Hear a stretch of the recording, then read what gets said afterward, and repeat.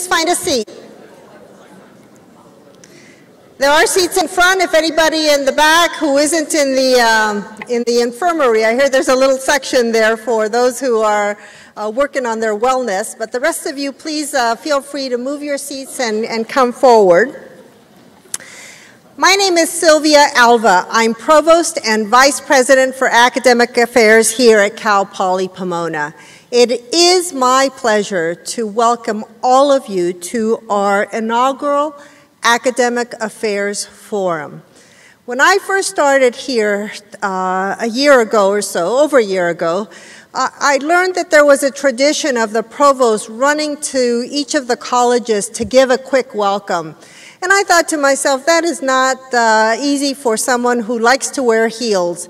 And so I thought about a different model that was more in keeping with my own hope of creating a sense of place, a sense of community, a sense of shared direction for academic affairs. And so my leadership team and I put our heads together and came up with this forum and the format. I hope you like it. I welcome your feedback, and I hope it becomes part of the Cal Poly tradition. Speaking of tradition, I'm starting my 27th year in the CSU. It's pretty amazing. And that doesn't include the years I spent as an undergraduate at a CSU campus. But I'm only in my second year here as provost at Cal Poly Pomona, and I'm marking that with my 2 anniversary pins. At commencement, I was really taken by the few students who I saw at commencement who marked their time at Cal Poly Pomona by wearing a lanyard of parking permits around their neck. And that is what I'm hoping for. I'm hoping that the pins will eventually become a full lanyard and will mark each year with a commemorative pin. As I mentioned earlier, I've been on several CSU campuses, both professionally as well as a visitor. And let me just state the obvious. This is a beautiful campus. Don't you agree?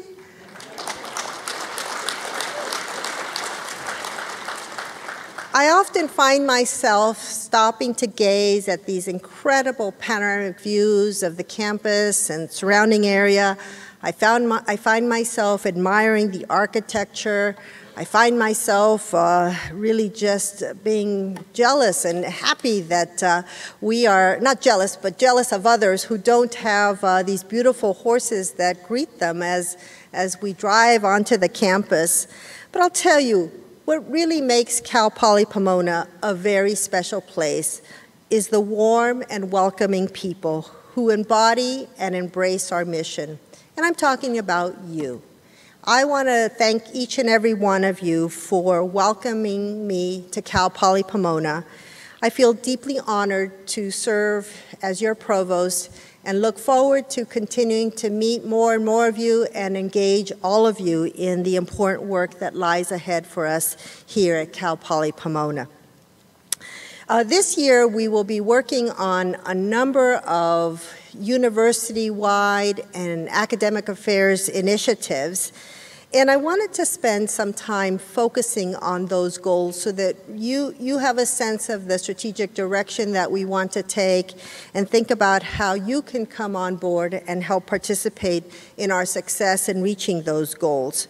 I am deeply committed to moving the organization to become much more strategic in our thinking. And strategic thinking is often thrown out there, and it's not always clear what we mean by that. For me, when I think of being strategic, I think of being intentional. I think of being purposeful. I think of being integrated. And so I look forward to engaging you and the rest of the cabinet and the university in efforts that will move us towards being much more engaged, much more integrated, purposeful, and intentional in our work.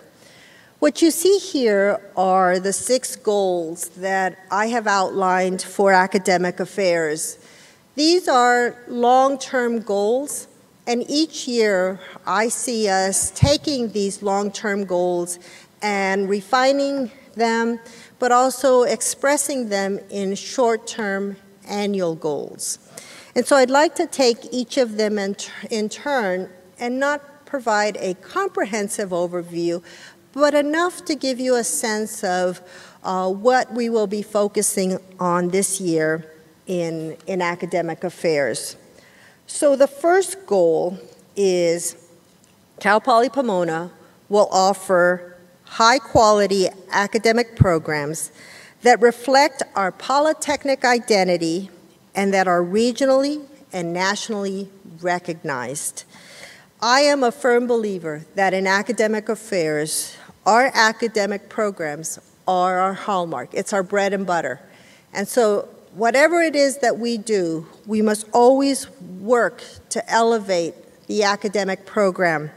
And so this year, we have 2 major initiatives in this area that I want to bring to your attention. In November, we will be launching the Academic Master Planning process.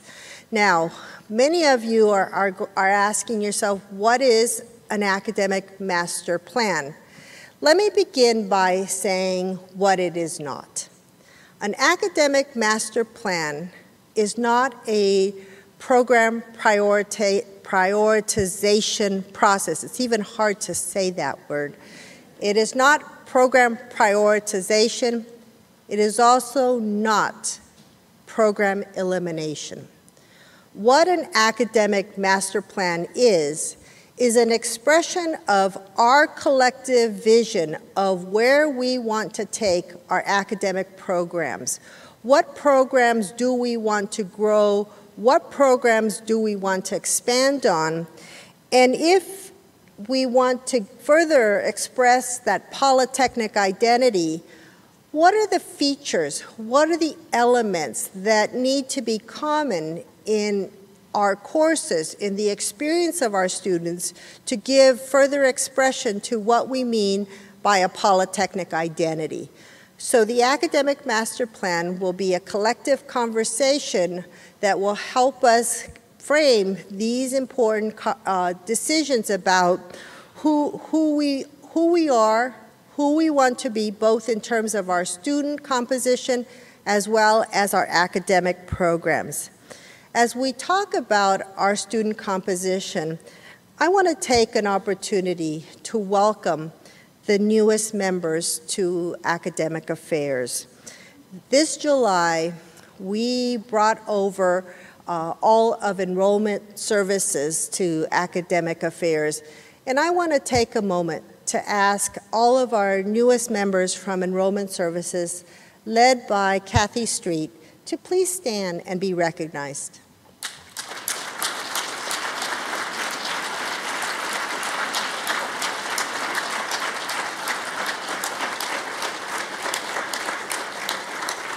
Thank you.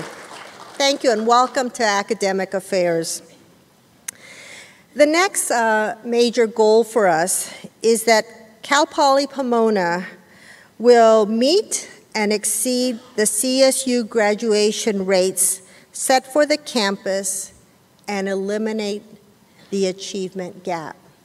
That is a very, very ambitious goal. It's not something that we will do in a year, but you certainly have to have the long view in order to know how you're going to strategically move in that direction.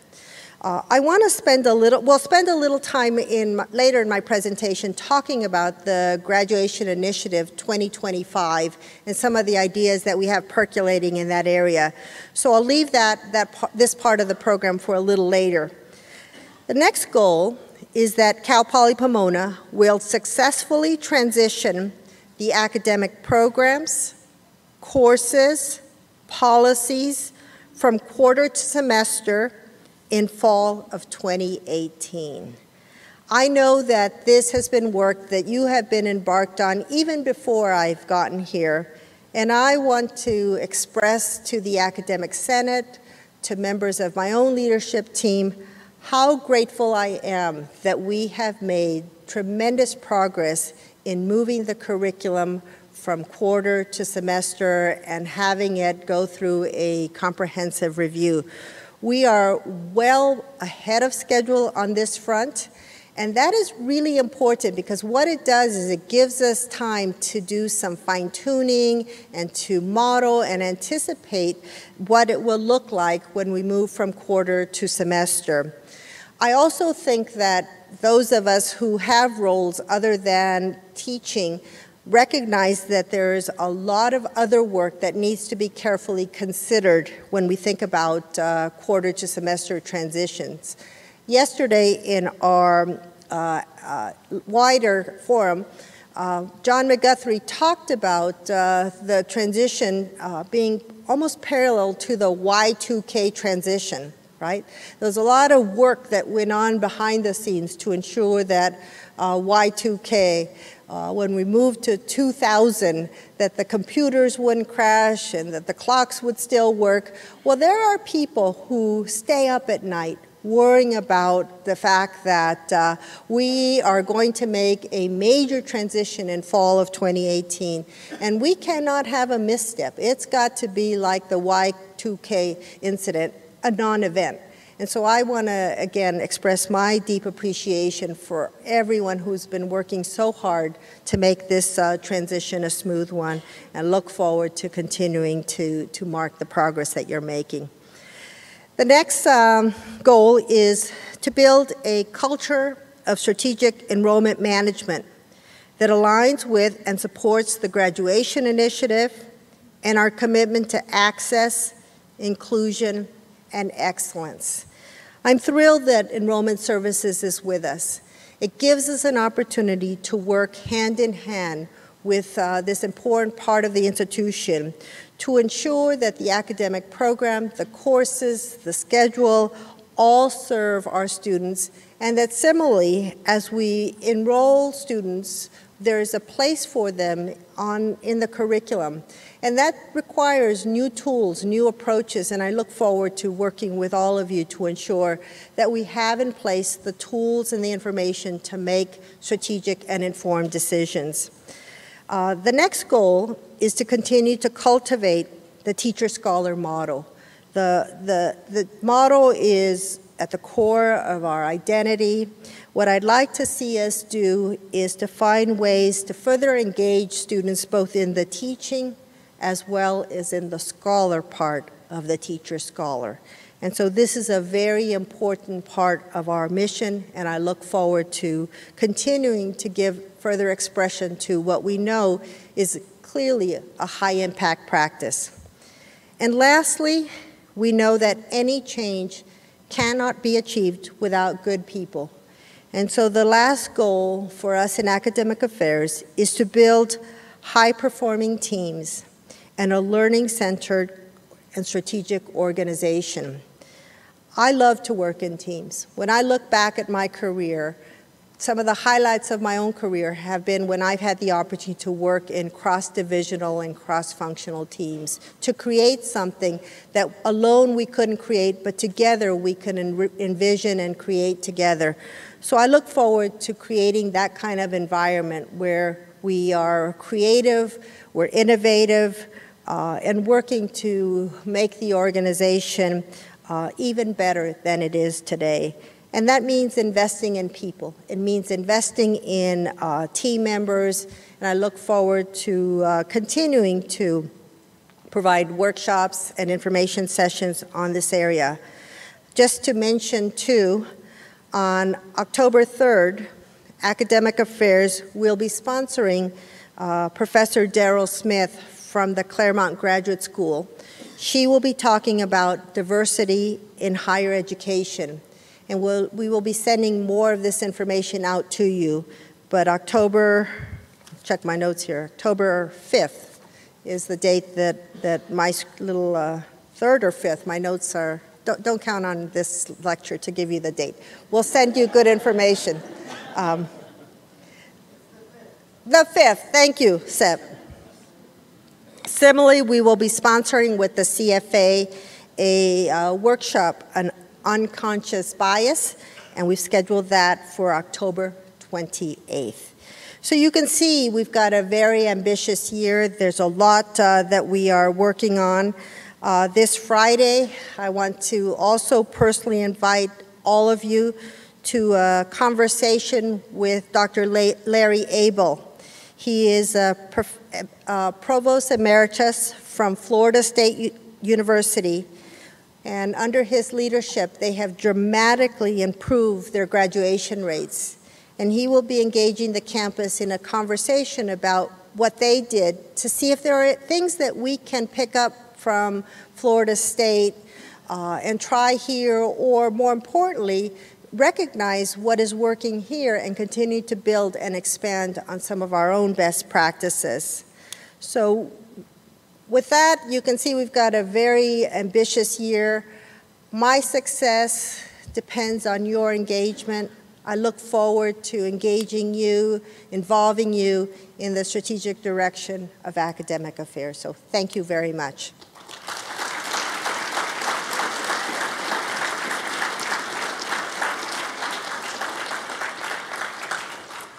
We're going to move to a slightly different part of the program. Before we move to that section of the program, I would like to ask that we observe a moment of silence to recognize a beloved and special faculty member that we lost this last year. Anthropology professor Kun Chen, whom colleagues describe as a dedicated mentor to her students and a pioneering researcher in her field, passed away in October 2015. She began teaching at Cal Poly Pomona in 2011 after completing her doctorate from UC Berkeley.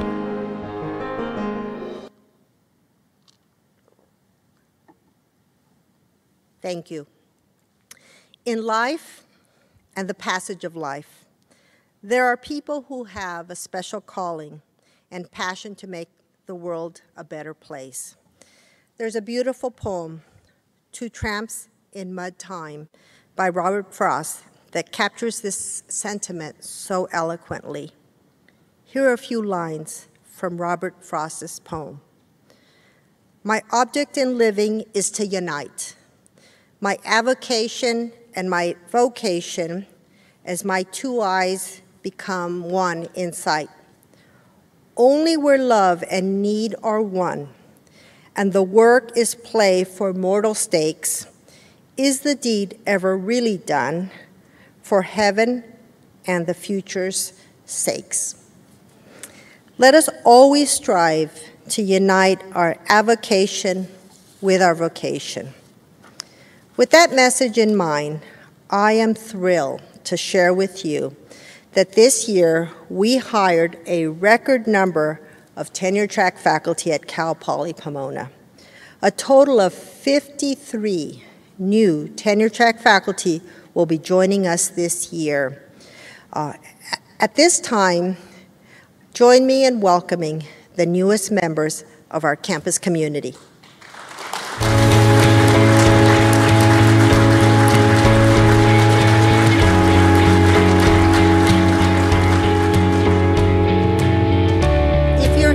Please stand when you see your name.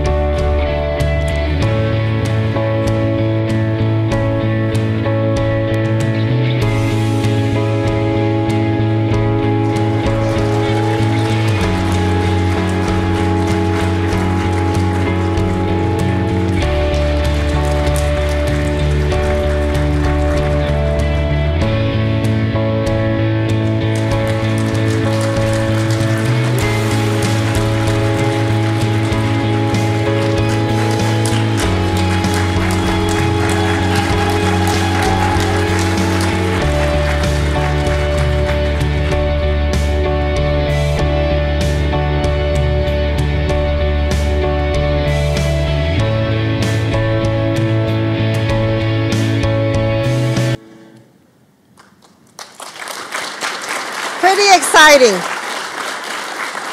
Well, welcome aboard. I saw a number of name tags for the new faculty, and if you remember what it's like to be a new faculty member, there is no doubt in my mind that they are busily working on their syllabus and figuring out what key opens their office door, and there's just a lot that happens that first year. So those of you who were able to join us today, thank you for joining us, and welcome to the Cal Poly Pomona family and community. I'd like to now ask if there are any new staff members who are here who joined the team this past year, and will you please stand?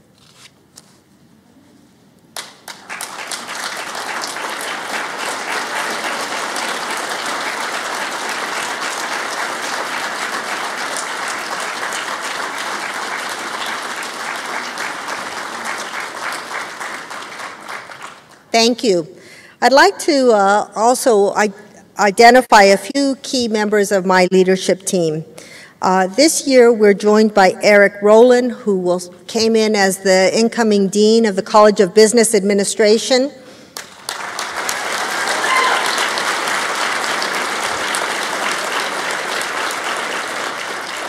Allison Baskey, the Dean of the College of Science.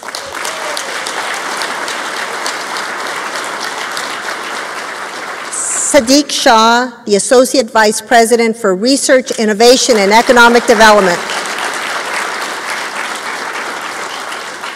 And Sepa Skandari, who joins us as the Interim Associate Vice President for Academic Planning and Faculty Affairs.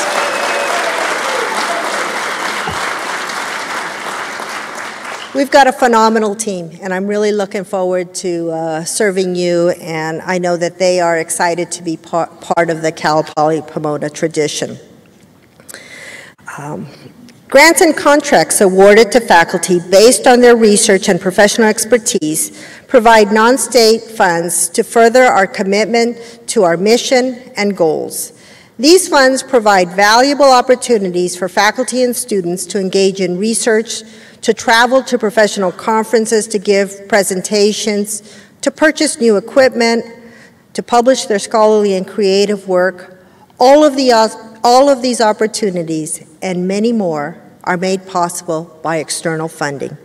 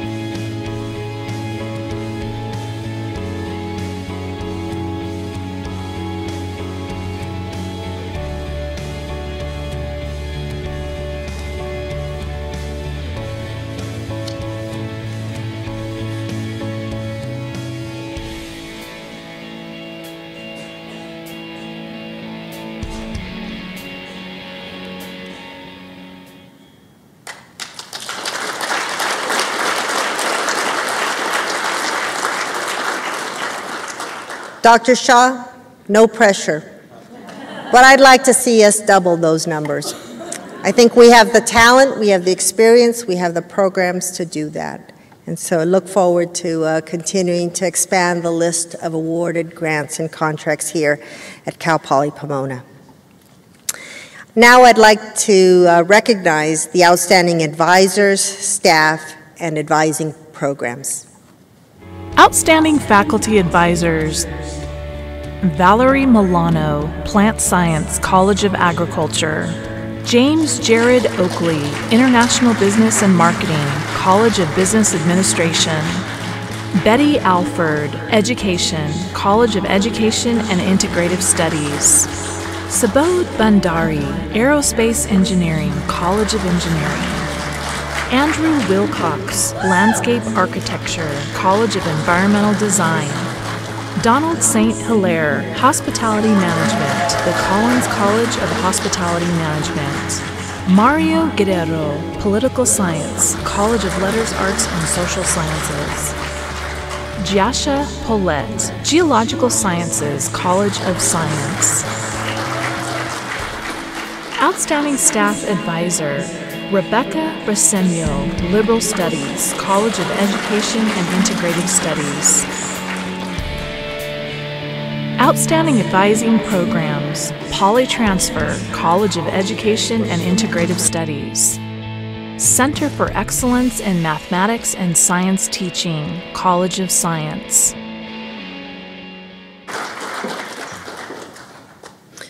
Do we do it now? Okay. So I just got word that I think we skipped a slide. So I want to, in addition to welcoming the new faculty, I want to recognize the faculty who secured tenure and promotion this past year. So can you please modify the program?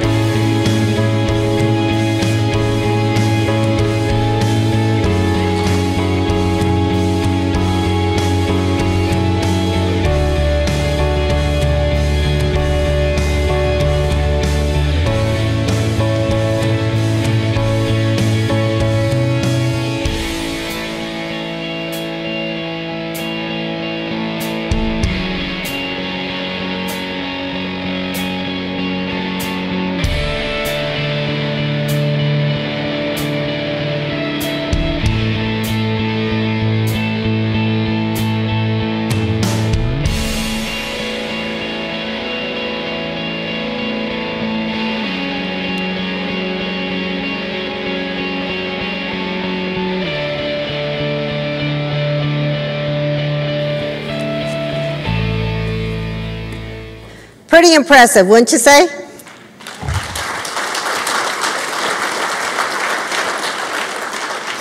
I also want to thank the deans, the mentors, all of the folks who helped these individuals both arrive here but also reach these important hallmarks in their career. It takes a collective commitment to ensuring the success of a faculty member. And again, I want to just thank all of you for being tremendous mentors, advisors, and champions of our faculty. Thank you.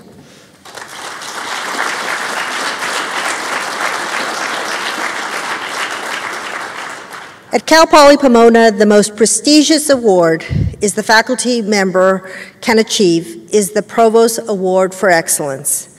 After undergoing a rigorous selection process, 3 awards are given each year to exceptional faculty members for their excellence in teaching, excellence in service, and excellence in scholarly and creative activities. Recipients of the Award for Excellence in Teaching demonstrate outstanding classroom performance by providing students with new, innovative content, and they also play an active role in students' education outside of the classroom. Recipients of the Award for Excellence in Service show exemplary contributions both in and outside of the classroom in ways that benefit their departments, their colleges, their profession, and the university. Award recipients for the excellence in scholarly and creative activity advance knowledge through investigation and analysis and publication of their work, and they also celebrate original artistic endeavors. The Provost Award for Excellence recipients are recognized at commencement. Their work is showcased annually at a university symposium. They receive a monetary award, and their name remains in perpetuity on the Provost Award for Excellence wall in the university library. Let's turn our attention to the 2015-16 winners of the Provost Awards for Excellence.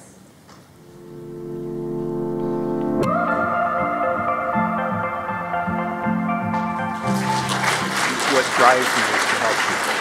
And so, interestingly, to receive a service award means that I'm receiving an award for something that I'm motivated to do, because service at its core is to help other people.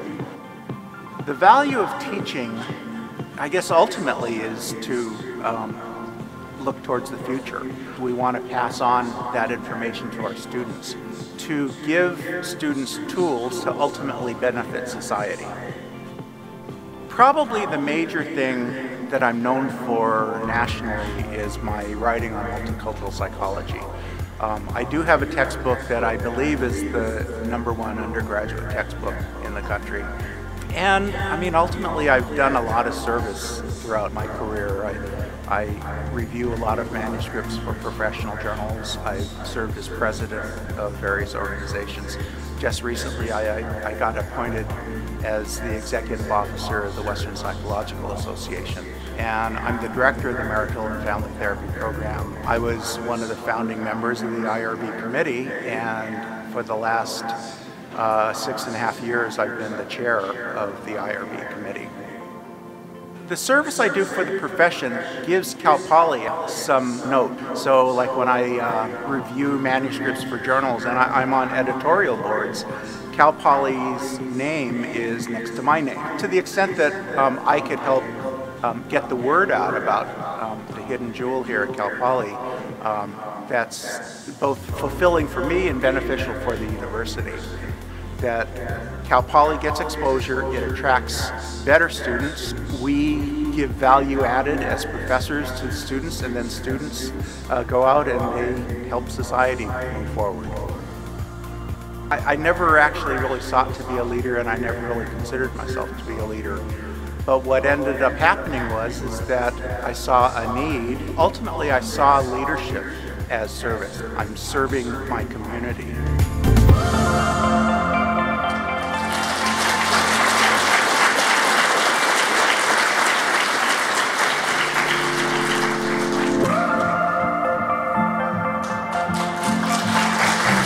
What motivates me? The possibility of finding something new. I think that's the real payoff in research, is when you discover something new. I'm involved in research that looks at the sperm cells of a tiny worm to identify genes that are involved in the activation of sperm. We have named 2 genes in that process and discovered their functions. We have been able to study a number of other genes that were already known, but add to what we know about their function. And many of them have human counterparts. Genes that are involved in the sperm cell activation in my organism are similar to genes that are, say, involved in Alzheimer's in humans. You can also bring your students into the research, and I think that's an incredibly important aspect of it. I involve students in my research, and I love to be in the lab side by side with my students. I really look forward to a daily interaction with them, and I have typically between 3 and 6 students working in my lab at any one time. Those students take part in every aspect, developing projects, writing the project, presenting their research. I guess I'm most proud of the fact that I have received almost continuous grant support over almost the entirety of my career. To me, there's no better demonstration that your research is important than if somebody's going to give you money to do it. So that is the thing that I think I'm most proud of in terms of my overall career, that it is having an impact, and that demonstrates it.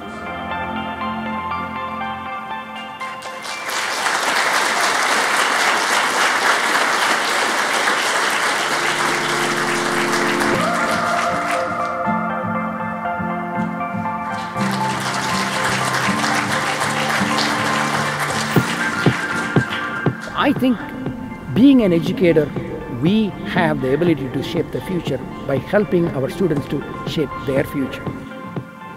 My primary role is being there for students, help students learn. I also do a lot of research work with my students. My interest is in the area of biomimicry. I love my students going out to the nature, looking for organisms, learning from them, and bringing them back into the design. I am involved in multiple outreach projects. I have my students and myself going to local elementary schools, middle schools, and we teach robotics.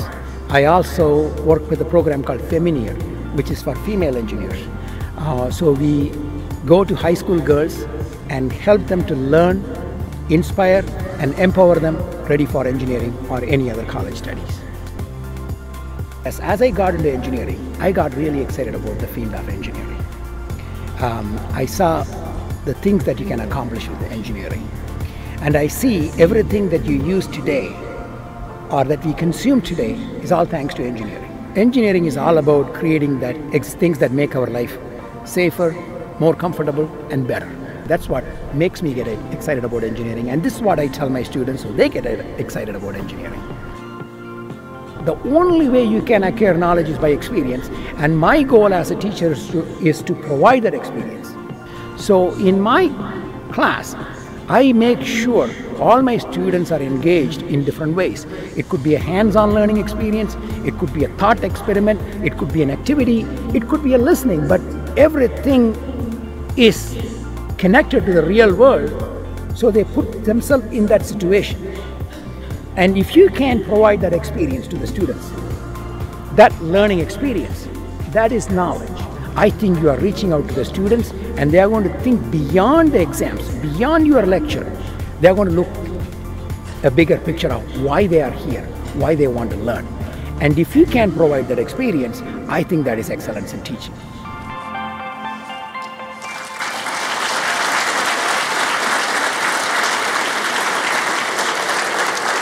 I think I saw Professor Lamornian here.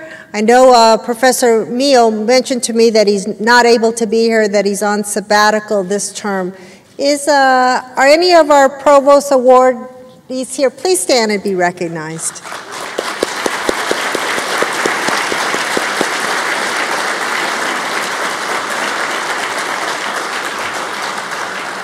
When you think about the work in academic affairs, there really are three pillars: teaching, service, and scholarly and creative activity. And these faculty really exemplify the very, very best that Cal Poly Pomona has to offer.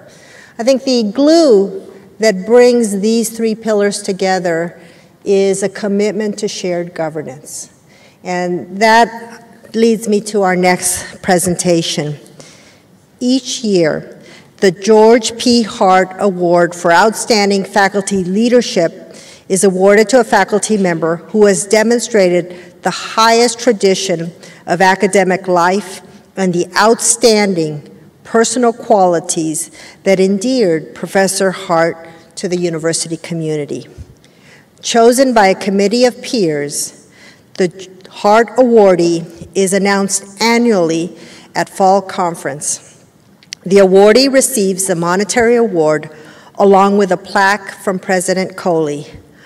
I am pleased now to reveal this year's recipient of the George P. Hart Award for Outstanding Faculty Leadership. Hello, my name is Julie Shen. I'm the acting chair of the Academic Senate at Cal Poly Pomona.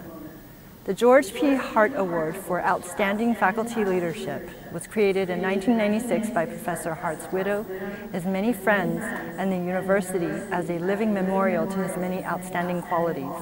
A beloved teacher and highly regarded colleague, Professor Hart devoted 30 years to Cal Poly Pomona as a member of the Political Science Department, as Associate Dean in the College of Arts, as a member and chair of the Academic Senate, and as a member of the California State University Academic Senate.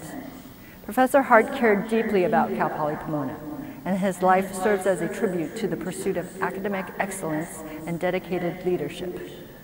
This year, I'm very pleased to announce that the George P. Hart Award for Outstanding Faculty Leadership will be awarded to a faculty member who displays the highest traditions of academic life and the outstanding personal qualities that endeared Professor Hart to the Cal Poly Pomona community. This year's honoree is Professor Mahmoud Ibrahim of the History Department in the College of Letters, Arts, and Social Sciences. Congratulations, Professor Ibrahim. Thank you very much. I am honored to receive the 2016 George P. Hart Award. I am delighted by such recognition, and I would like to thank members of the selection committee themselves, previous Hart awardees, and those who nominated me and wrote letters in my support. I have the distinct privilege of serving on the Academic Senate along with Dr. Hart. In truth, I did not know what to expect by running for election to the Senate, but I was unopposed and thus elected by default. I was a new senator and still fairly new to Cal Poly Pomona. It was learning by doing, as we say. But our close discipline and our shared space on the third floor of Building 94 made George instantly familiar in those unfamiliar surroundings. I was particularly impressed by the seriousness with which George listened to the other side of the debate and how he carefully considered the opposing view before he spoke. I can almost see him turning the idea around in his head as he would remove his very delicate glasses and wipe them tenderly, put them back on, and all the while George is focused on how such a policy or a position would serve the best interest of our students and faculty. I would listen intently to his calm and deep resonating voice, articulating reasoned, methodical and thoughtful interventions. He was indeed the model of collegiality. When George Hart became chair of the Senate, he appointed me to chair the Faculty Affairs Committee. Frankly, I had not even considered at the time chairing any committee, let alone such an important one whose task was to develop the criteria and the process for implementing merit pay. I must have looked like someone who either had a panic attack or one that said, "Are you sure?" He smiled, almost chuckled, and nodded, assuring me that I could do it. Of course, now I know that these are committee decisions, but that gesture cemented a long relationship with the Academic Senate, a relationship that spans my career at Cal Poly Pomona. And as I reflect on my career here, I only marvel how amazing life's journey could be. Born homeless, a refugee to a family made destitute by ethnic cleansing, I survived against terrible odds for at least 2 years in a one-room tent. And I know it was through the determination of my mother and the resilience of my father, who had to eke out a living out of nothing, that my family was able to make it. Determination and resiliency have become the modern Palestinian characteristics. But what ultimately set my family apart is education. The little primary school education that my parents received, despite the colonial administration who shut down more schools than can be counted, including the one that my grandfather built to serve the children of our town, a town that was soon demolished, even before I was born, in an effort to block the refugees' return and to erase the memory of its people altogether. But here I am, oceans away from the place of my birth. I stand before you, a proud member of the History Department, surrounded by outstanding colleagues who individually and collectively have left their own mark on the university and on their own field of study. I want to thank the History Department for collectively nominating me for this award. Having been a member of this department since 1989, my colleagues and I share almost a lifetime together. Our collegiality is reinforced by our principled position on shared governance, on academic freedom, on academic excellence, and on tolerance and open-mindedness. We care for one another, and we are honest with each other, and we always mean what we say all the time, because truth, honesty, and integrity are indivisible. These days we need these qualities more than ever. We must make sure that knee-jerk reactions and prejudice should never be the grounds of academic policies. The best way we can serve our students and Cal Poly Pomona altogether is to be sure that our policies and decisions are based on reasoned, carefully considered and thought out positions, as our colleague George Hart would want us to do. This is an honor for me. I am very happy. Thank you to all my colleagues and my best wishes for a new academic year.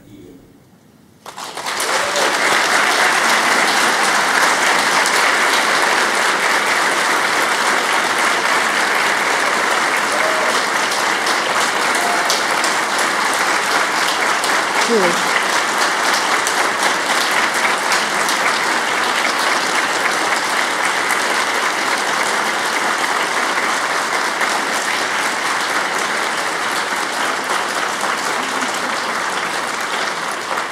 Thank you for such a befitting recognition of his accomplishments. At this time, I'd like to invite, Julie Shen, Interim Chair of the Academic Senate, and Professor Mohammed Ibrahim to the stage.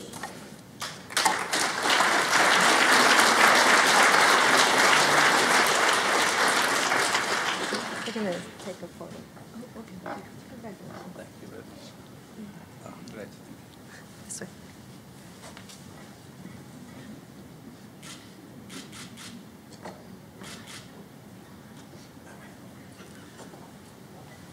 Thank you very much. I'm really honored, and I want to make it very quick because I know there's a program. There are about 1,001 ways that I could use the money, but I think the best way is to turn it over to the history department and establish a prize for a history student who will receive the George P. Hart Award for something to be determined by our colleagues in the history department. For a senior or a junior, we haven't determined yet. I haven't told anybody about this yet. So yeah.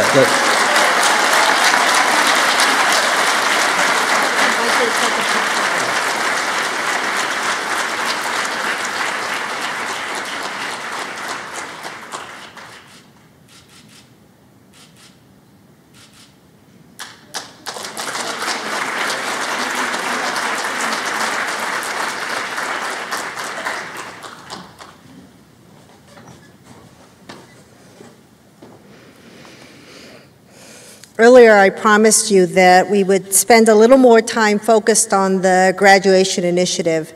So I want to switch gears and ask the media team to please return to the slides on the graduation initiative. Thank you. You make that look so easy and effortlessly. I know there's a lot of behind-the-scene work that goes on to make that happen. What I want to do is begin by starting with an overview. How did we get here? There have been a number of initiatives that have helped set the framework, the foundation for the Graduation Initiative 2025. And I'd like to spend a little bit of time just highlighting them. In 2013-14, the CSU sponsored what they termed the CSU Academic and Student Success Program. And this was an allocation of $7.2 million in base funding to the CSU campuses to promote student success programs. Here at Cal Poly Pomona, we used our allocation to launch the EOP Summer Bridge, Poly Transfer, the Office of Undergraduate Research, and RISE, a residential program for African American students, Residential Intensive Summer Education Program, RISE. In 2013-14, the campus adopted the student success fee. This is a fee that every student, every matriculated student, both undergraduate and graduate, pays every quarter that they are here. There are a number of categories under this fee.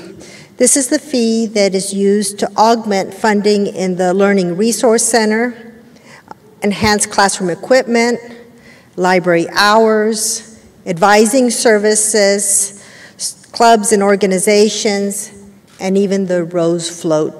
We have quite a number of advisors who are funded with this source of funding. Pardon me.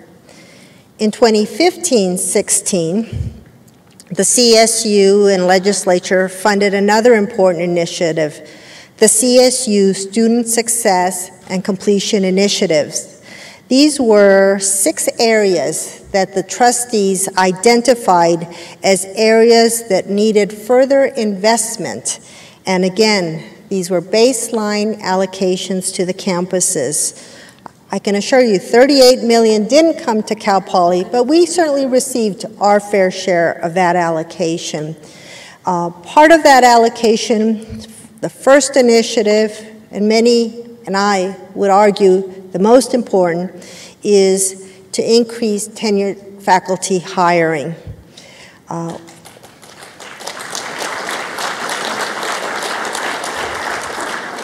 Another critically important initiative under that banner, one that I also care very deeply about, given that I spent a big part of my own career running a university-wide advising center, is to enhance advising.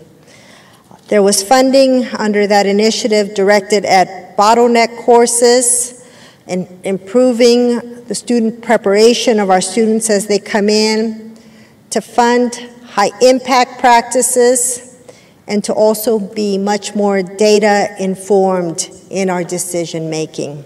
So these were the 6 strategic areas that were identified in the 2015-16 allocation. This year, 2016-17, Assembly Bill 1602 passed, and with it, a renewed emphasis on the CSU Graduation Initiative, which is being referred to as the Graduation Initiative 2025. The focus of Assembly Bill 1602 is on the 4-year graduation rates for freshmen and the 2-year graduation rates for transfer students. We have, the bill includes $35 million in one-time funding. We hope to learn in the next day or two how much our campus will be receiving. The Board of Trustees are meeting this week, and the presidents will get the word of how much of that $35 million they will be receiving. I think it's very important to emphasize that this is one time, and that if we can demonstrate with this investment that we can make deep and lasting differences in our own systems and structures, the hope is that this one-time allocation will move to become a baseline allocation to improve our graduation rates. I want to spend a little bit of time talking about Assembly Bill 1602, our latest round of investments from the CSU. As I said earlier, it's a $35 million allocation that will be distributed among all 23 CSU campuses. The goal is to raise the 4-year graduation rates of our students. We have been benchmarked with a handful of other CSU campuses who are similar to us and have been given campus-specific goals for improving our graduation rates. Similarly, we are expected to increase our 2-year graduation rates for transfer students.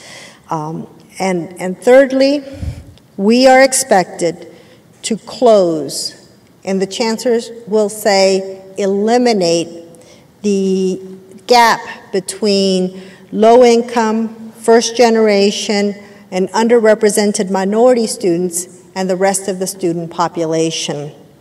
These are very, very aggressive and ambitious goals for the campus, but I am convinced that there are many very successful programs that we can build on, but that there are also things that we can do together to reach these very, very important graduation goals. There are 24,000 reasons why this is our main priority this year. We have the largest incoming freshman class this year. Over 4,000 students are coming in who will look to us to help them integrate into the culture of the campus, into their curriculum, and we owe it to those 24,000 students to help them achieve the goal that brought them here to Cal Poly Pomona. Next slide, please. I wanted to talk a little bit about the report that is available If any of you want to spend time understanding what is happening system-wide, what's being identified as best practices, this is a very helpful and useful report that I will invite you to review. And we're going to make sure that there are copies in the library so that anybody can have access to these key reports. They summarize what's happening, the trends, but they focus on some very important areas of recommendation. And in many ways, I think of this as the blueprint for how we can begin to organize ourselves around furthering the success that we've had on the campus in improving our graduation rates. As I said, preparation. We know that many of our students come in with math and English scores that are below the college readiness levels. My own work, my dissertation, was on students who might otherwise be sort of seen as at risk, or predictions were that they would not succeed. And one of the things that the resiliency research shows is that if you get students who are at risk early on and move them through a pattern of coursework to address these areas of preparation or lack of preparation in key areas, you can, within a year, set them up for success, and it's very difficult to differentiate them from the rest of the student population. But you have to be very intentional in identifying them and getting them the support that they need. A sense of belonging and connection is so important. I was a first-generation college student, and I remember what it felt like to be on a large campus. I didn't know anybody. I commuted in from home and really felt overwhelmed, lonely, lost, and confused. And I know that there are many students who their first year have the same exact experience. And I hope as our freshmen and new students, when they arrive later this week, that you will make it a point to reach out to them, to connect to them, to direct them to offices and service and classrooms that they're looking for, and to just help them feel welcomed. That sense of I belong here, there is a place for me here, is so incredibly powerful. Academic support. We have a rich array of academic support programs, but we need to also be much more intentional in targeting those services and programs to those who need it the most. We also need to mediate the influence of socioeconomic differences. We know that our students struggle to pay for education. We've talked about the rising cost of textbooks. I hope that you will work with our librarians to find more affordable solutions, particularly around textbooks, because as textbook prices increase, our students find themselves unable to pay for the very tools and resources they need to succeed in the classroom.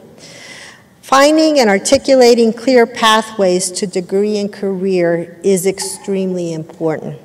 I want to make sure that when we convert from quarter to semester, that all of us understand deeply that we are taking 3 terms and now stacking them up onto 2 terms and thinking through what that means in terms of prerequisites to ensure that our students have a clear pathway to degree that they can realistically complete in 4 years. Leveraging data. Data is extremely important in making informed decisions. There's a lot of choices and opportunities here. What I want to do is invite us to think about, what does the data tell us? Have we asked students? Have we engaged in informant interviews to look at what we can do better? We know that there are a number of administrative hurdles that we need to tear down. We need to work together to identify those hurdles and to eliminate them. And lastly, we need to evaluate our programs and our policies and make any necessary improvements. I want to give you now a glimpse at where we're at and what the Graduation Initiative 2025 means for us very specifically. This is the Cal Poly Pomona data.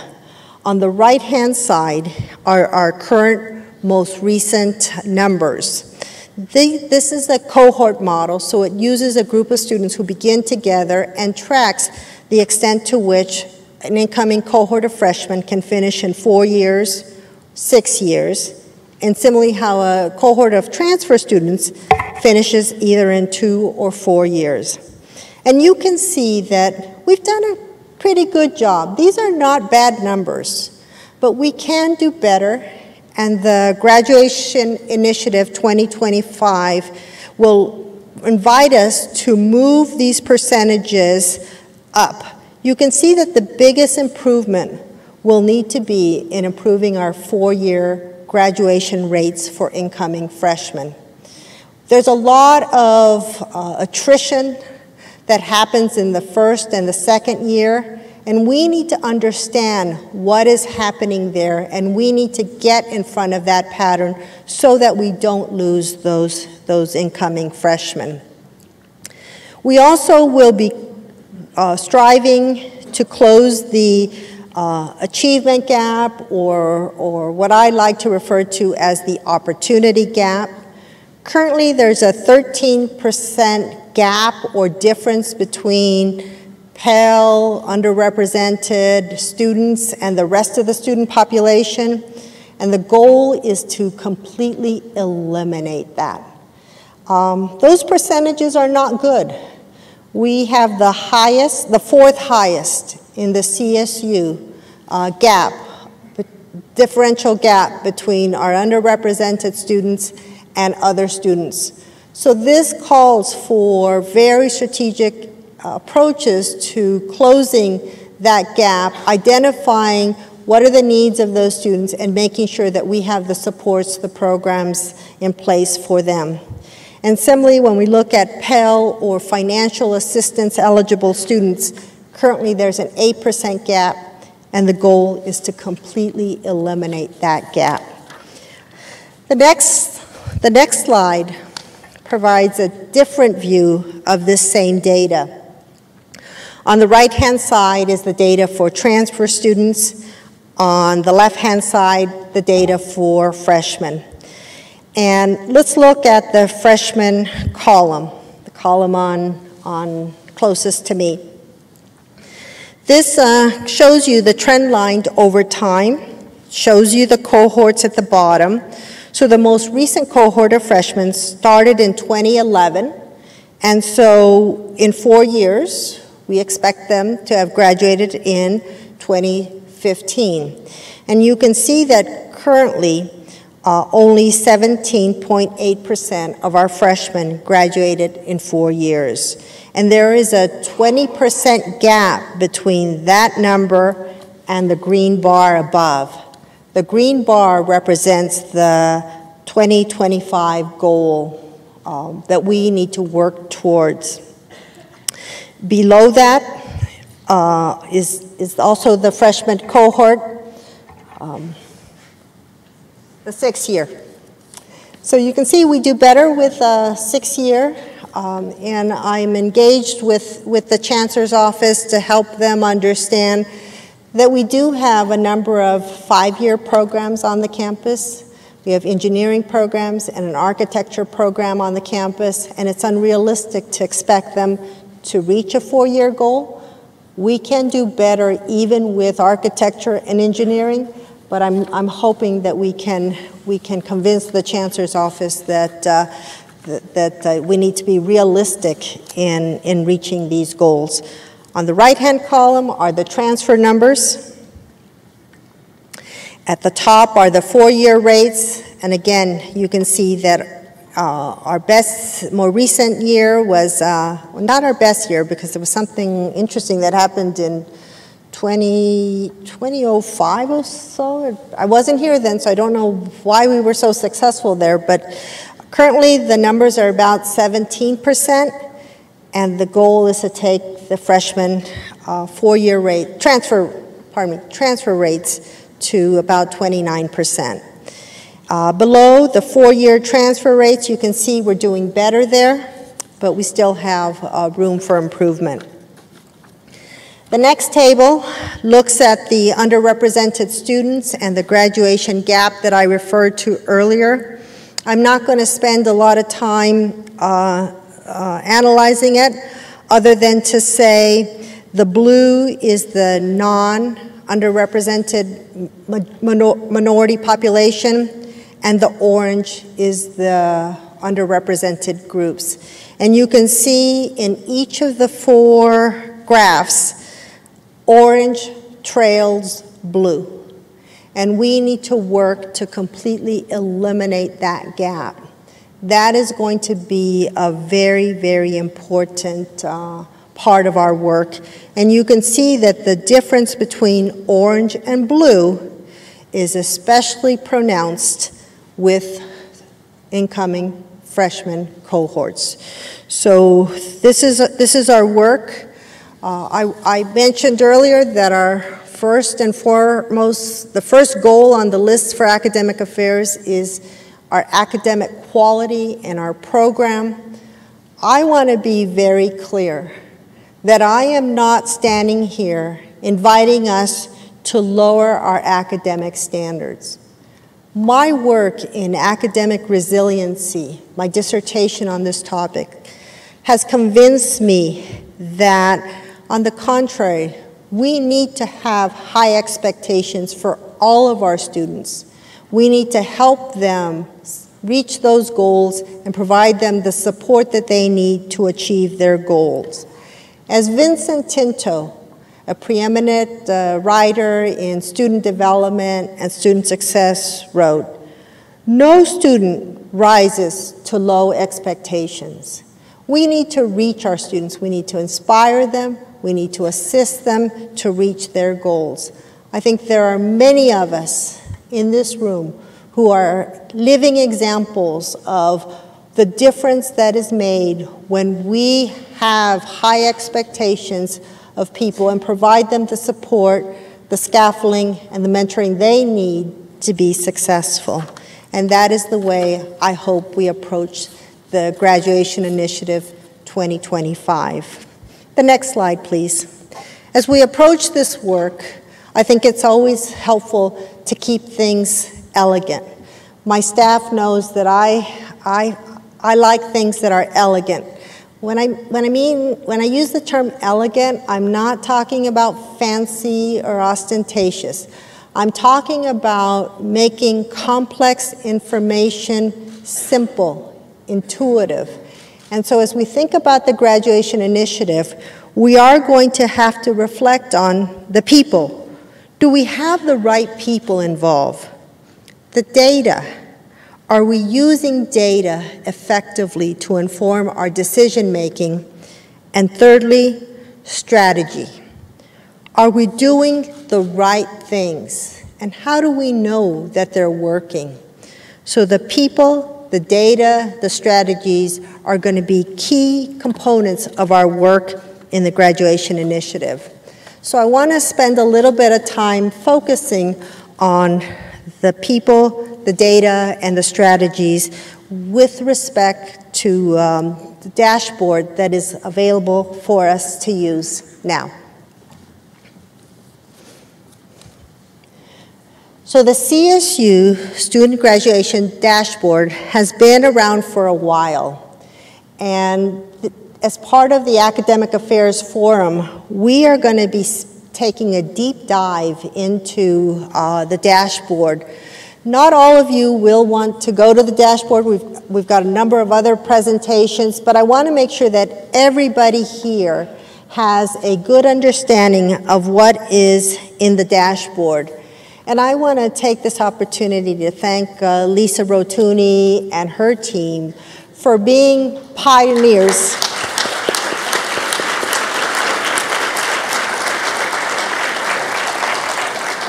For being pioneers and for raising their hand when invited to serve as a pilot campus for the CSU graduation dashboard. We need more and more of you to say, count me in. I want to be part of this important initiative. So I want to thank you for helping us bring this dashboard here to Cal Poly Pomona. And in the interest of time, I want to now introduce representative from the Chancellor's Office who will be walking us through the features and some of the highlights of the dashboard. So let me jump back to my notes. And Desdemona is not here? Okay. So we have with us, I met him just recently, so I'm working here on long-term memory, Roy Stripling, who is from the Chancellor's Office, who has worked with Desdemona Cardoza and other team members in the Chancellor's Office to develop the enhanced dashboard that we will be profiling today. So as I said earlier, we are a small group of campuses that are piloting this for the first time, and I think that you will be wowed by what will be shared this afternoon. So let me not take any further time away from Roy and invite him to the stage.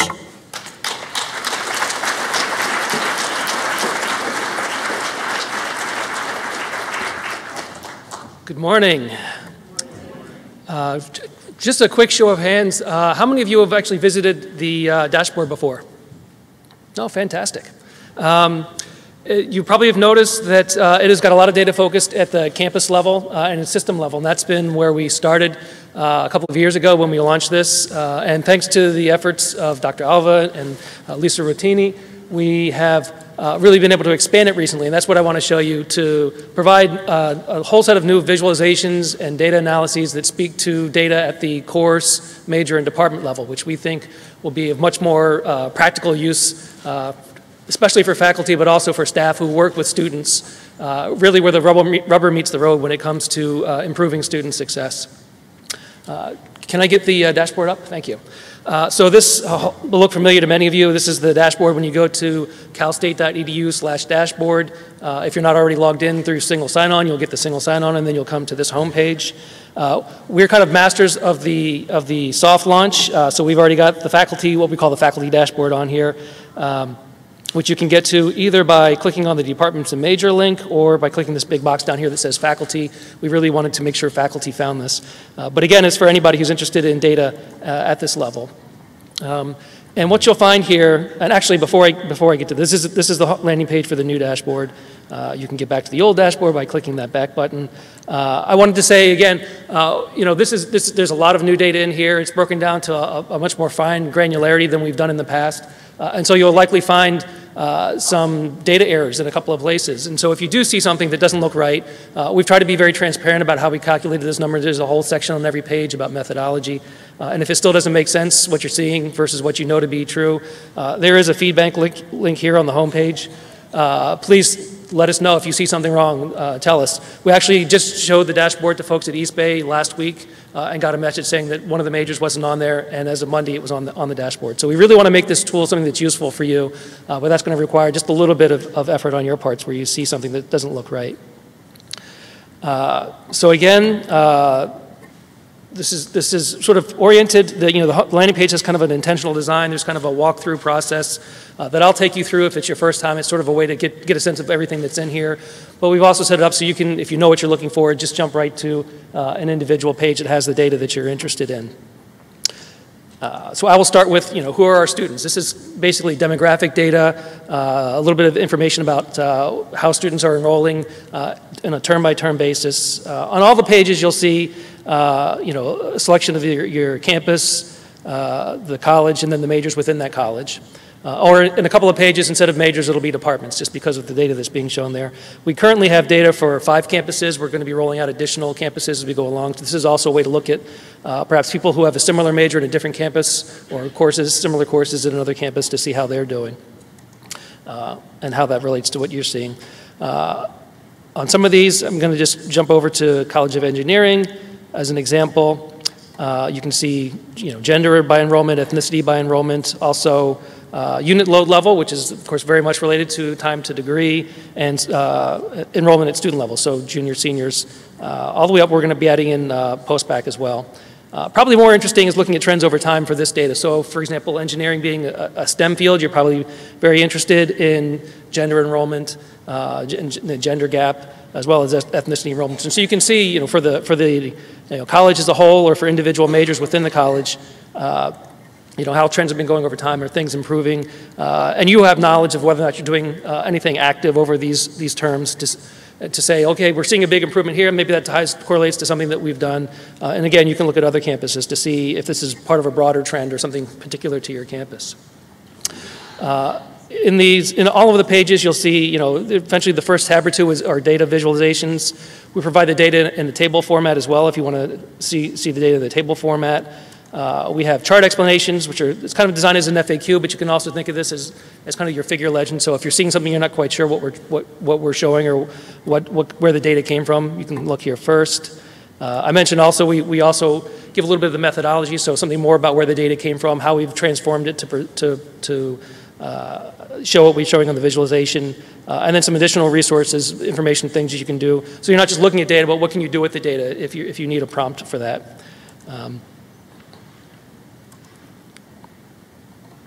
So moving on to the next page, we look also at how your students are progressing over time. And so this is the one page in this dashboard that'll show individual student data. Because we're showing campus data, we're showing data for other campuses, we're a little bit more concerned about FERPA than you might be on your own campus dashboard, where you can show, because you all have a need to know, data on individual students. So we shy away. You'll see some places, if you have a very small major, you'll get a message that says there are fewer than 10 students, so we're not showing the data. But here, there's an exception. So here we're showing, I'm going to show how individual students progress over a 6-year period of time. In this case, I'll choose undeclared students, just to show you we can do something different. We have students, just in this case, entering as full-time, first-time freshmen. And we're going to look at all 6 different outcomes that you can potentially view. You can click these on or off if you want to look at a smaller set. And then you can see, animated over time, how those students progressed year by year. So you can see, a good number of undeclared students dropped out in the first 2 years. And then, as they progress further along, you start to see graduations. Apologies for anyone in the room who's colorblind. We're going to work on a little indicator that will let you switch up the colors or choose better colors. But green means you graduated, red means you did not graduate. There's also a subtle difference in reds between whether you graduated within the major you started or you changed majors. But of course, if you started as an undeclared student and you graduated, you had to graduate in a different major than that.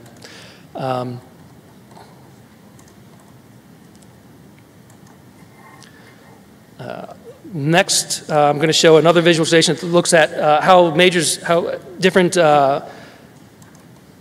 migrations from one major to another. So here, let's just take a look at hospitality management to mix it up a little bit. So here you're looking at, by selecting hospitality management, I'm looking at students who graduated with that major and where they started when they entered. So you can see here, if you hover over this, 181 students started. Of the students who started in hospitality management, 181 students went on to graduate, which is 61% of the students who graduated with that major. And you can see all the other majors that they came from. You can also view this from the other way around, so you can look at students who started in hospitality management, how many of them transferred out and where they graduated. And again, this is just for students who graduated. We're not looking at other outcomes, although we're going to be adding that in the future. Another visualization we've added in here, I think which will be particularly interesting, is looking at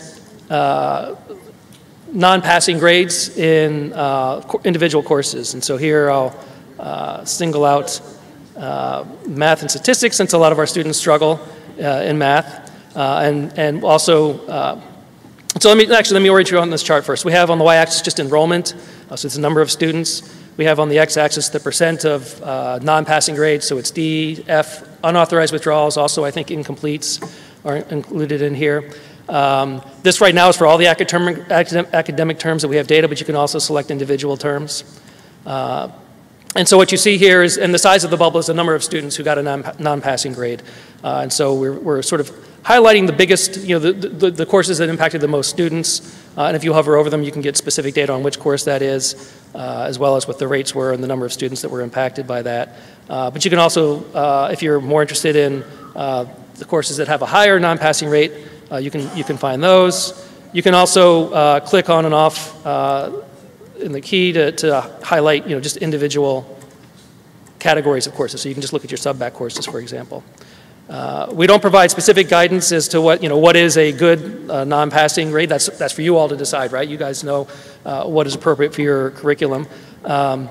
But we do call it the top 3, and we just do this programmatically. So again, these are the ones that are impacting the most students. They or may not be the courses that you think are most in need of attention. And we only show the top 50 courses. So if there's if your course does not make it in the top 50, first of all, congratulations. But also, you can click over to the data table if there's a specific course you want to find and drill down there.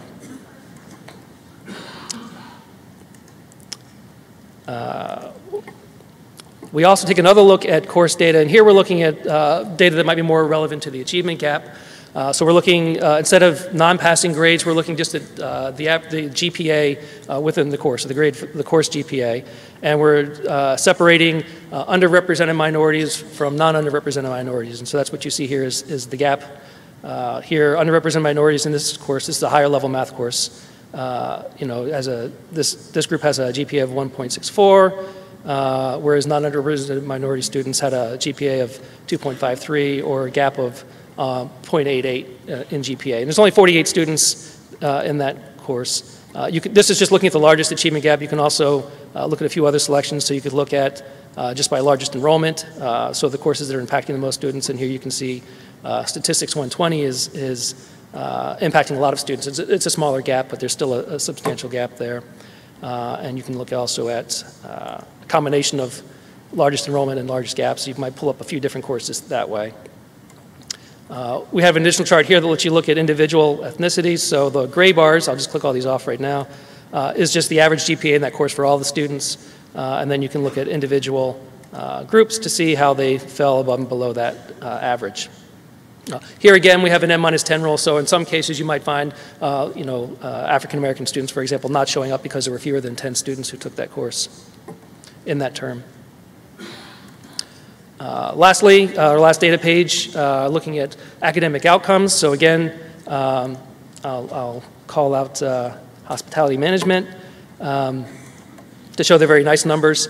So here you can see graduation rates, 4-year and 6-year for freshmen. You can also look at transfers on this page as well.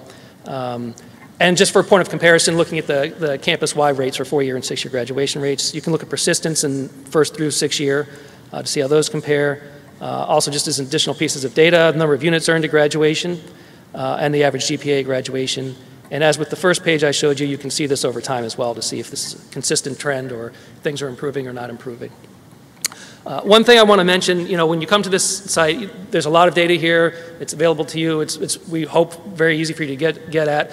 There's also a lot of data that's not here. So as you come here and you want to involve, we hope you use this to create and sustain data-driven conversations about strategies that you can use to improve student success. But obviously, when you get here, the first question you should be asking yourself is, what am I seeing and what is not here? What should I be seeing? So for example, right now we don't have any first-generation data in there. We don't have any data on this part of the dashboard for Pell, students who received Pell grants, those sorts of things. Those are things we're working to get in, but those are really important pieces of information you might want to know. There's a lot of other campuses you might want to compare yourself to that aren't in this dashboard yet.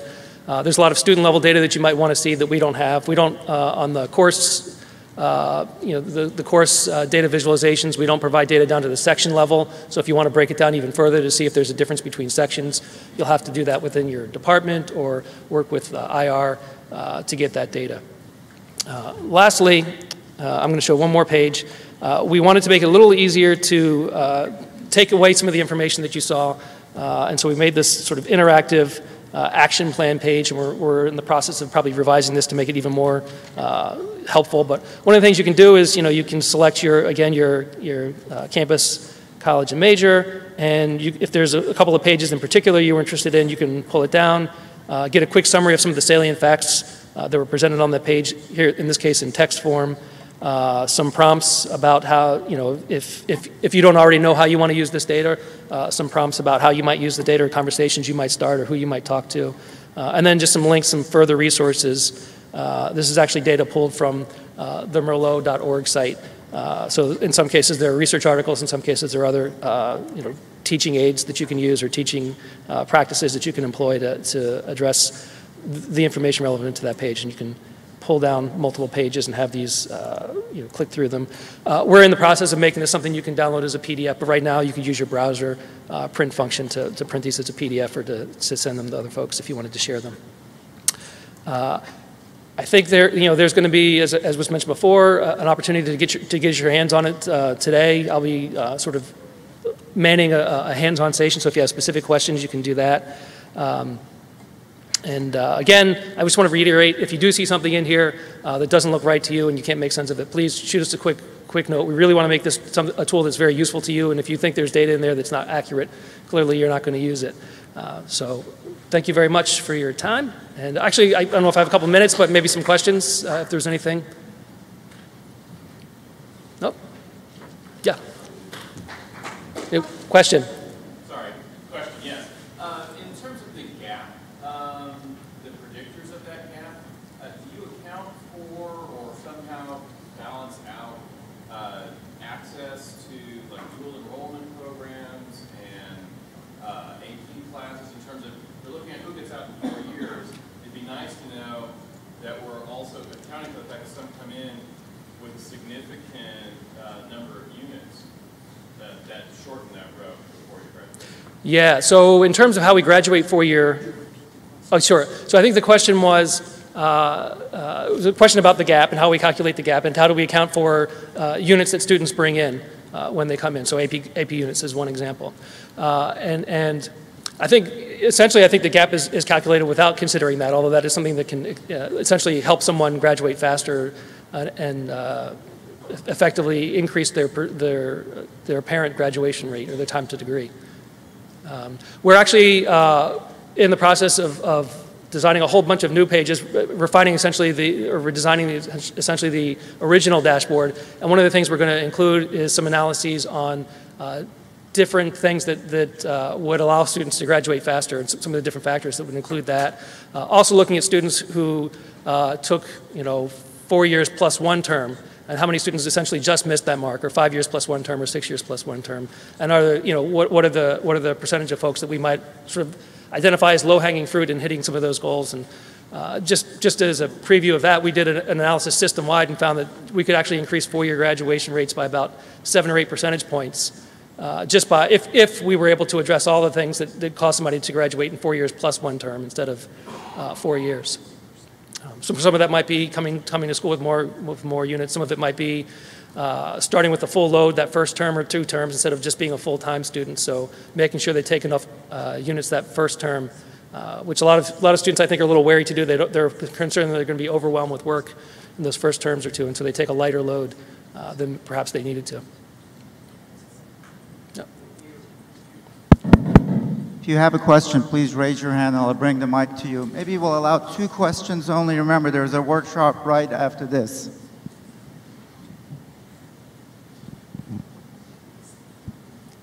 As an underrepresented minority myself, I was thinking about this data and something that kept bothering me a little bit. And I find a little bit problematic this focus on underrepresented minorities, and then the benchmark that is put, that is basically people who are not underrepresented minorities, especially if the benchmark is how Caucasian or white people do versus not white people. I think that maybe we should have put the standard of what a passing is. What is the standard that we want our student to reach? And then focus on those students who are not meeting this standard. Because then we will shift focus on people of color who are not meeting this standard, and also help students who are Caucasian and who are not meeting this standard. I think then that presents other conversations. Like, for example, when the provost mentioned that she's not arguing for lowering the standards, I can see why the need to make that comment. Because then the question is, which is something I have heard from other people, is how do we need to change the standards so that people of color will make it? So can we change the focus versus, and change it from represented, from underrepresented minorities versus majority or whatever? I think there is a racialization there that I don't think should be the focus. Yeah, absolutely. I will say, first of all, thank you. Second of all, we're having those same conversations at the Chancellor's office. If Desdemona were here, she's actually leading the charge on coming up with, as you say, addressing more directly the obstacles and barriers that those students who have been underserved as they came up through the K-12 system, for example, are facing. In the original dashboard, you'll see a lot of data on the proficiency at entry measures that I think more directly address some of the issues as to why some of our students don't do as well as others. I think, and we're going to be working that into this new section of the dashboard as well as we get our data in a format that will allow us to do that. We are having the same conversations about underrepresented minority. It has a lot of issue, it has a lot of baggage, as you described, and we're looking at ways to allow you essentially to make this tool more flexible to pull out the groups that you want to look at. Because there's a number of ways that students come to us who have been underserved by the community, by the state, and we want to be able to identify who those students are and give them the support they need, regardless of their ethnicity. And that also reminded me, one other thing I wanted to say is, again, at the Chancellor's office, I wanted to reiterate, we are very much committed to meeting our students where they are, not changing our admission standards, not changing the way, who we bring in, but really supporting our students as they're here, and at the same time also protecting the rigor of the education and the learning that our students come to us to receive. And you guys are really the most important piece of that. You protect the rigor of the academic education that they receive by invigorating your pedagogy, by employing the high impact practices, by keeping the curriculum up to date and relevant, and we support that. And hopefully this tool will be used in a way that supports that as well. Question. Is there another question? Okay, then I think we can go to the provost. Yes.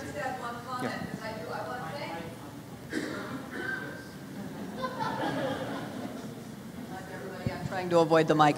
I want to thank Roy for inviting you to contact the Chancellor's office if you have questions or if you see something in the data that's not there. But I also want to invite you definitely to contact our own Office of Institutional Research and Academic Resources, because we've been working with them on this data. We'll be happy to communicate, and maybe it's a simple question we can deal with very quickly over the phone instead of waiting for an answer back from Roy and his team. So I want to make sure you know that. You are invited to contact us. Yeah, absolutely. The data we have in here all came from Lisa's office. So we started with Lisa. We worked into these different analyses. We sent it back to Lisa to double check it. But there's just so much data in here, and it's being done in ways that haven't been done before. There, as with East Bay, there's going to be something that we missed. And so if you send it to us, we're going to contact Lisa to make sure we get it right. But do, yeah, absolutely, always work with your IR department. They have a lot of resources and a lot of things they can do for you that we can't do. I'm Peter Kilduff in the Apparel Merchandising Management Department. Well, that echo is difficult to deal with. A point I want to make is a lot of our students want to study part-time because they're working their way through college. And we need to understand that when we look at graduation rates for 4 years and 2 years. So we've got to build that into expectations, that a lot of students are studying part-time so they can pay their way through college and graduate without being under a mountain of debt.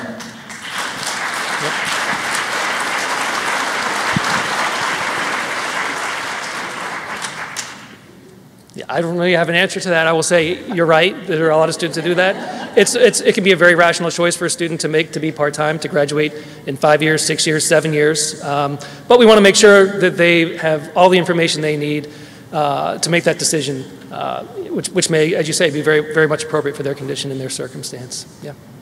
Roy, thank you very much.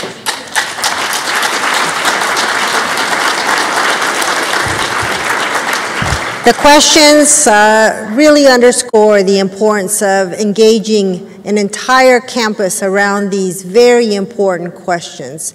Again, I'll underscore, it really is about creating opportunities, supporting students to reach their own goals on their terms. We know that many of our students are under financial aid and need to make reasonable progress toward their degree or they will lose that financial aid. And similarly, as a parent of a daughter who took longer than I expected, and when I began to ask why she was not graduating, I learned that it was because she didn't have that career, that job lined up, and this became her holding pattern. So we really need to think about how to help our students make the transition from the university to the world of work and career or graduate education. So there are lots of opportunities to jump into this conversation. But we are running out of time in terms of the rest of the program, and I want to make sure that we have ample time to launch you into the various workshops that we've organized for you. So we have a workshop on Quality Matters course design framework used to enhance student success. Again, quality matters. Academic standards are important. Victoria Bavsar will be leading a conversation on quality matters in this building at the Perseus room. Advising matters. And so Terry Gomez, Nina Neto, and Jean Alvarez will be leading a conversation on how do we advise for student success in this building in the Andromeda room. And there'll be a conversation led by Sep Eskandari, Lisa Rotuni, Roy Stripling in the University Library, second floor, room 2907, which is a continuation of the Student Success Dashboard. And it's being scheduled in the library to give you direct access to the dashboard so that you can roll up your sleeves and start looking at the data that is of direct interest to you. I want to just close this portion of the program by reminding all of us that we are one team with one goal, and that is student success. Thank you very much for joining us today. Thank you for being part of this very important conversation. We'll keep in touch.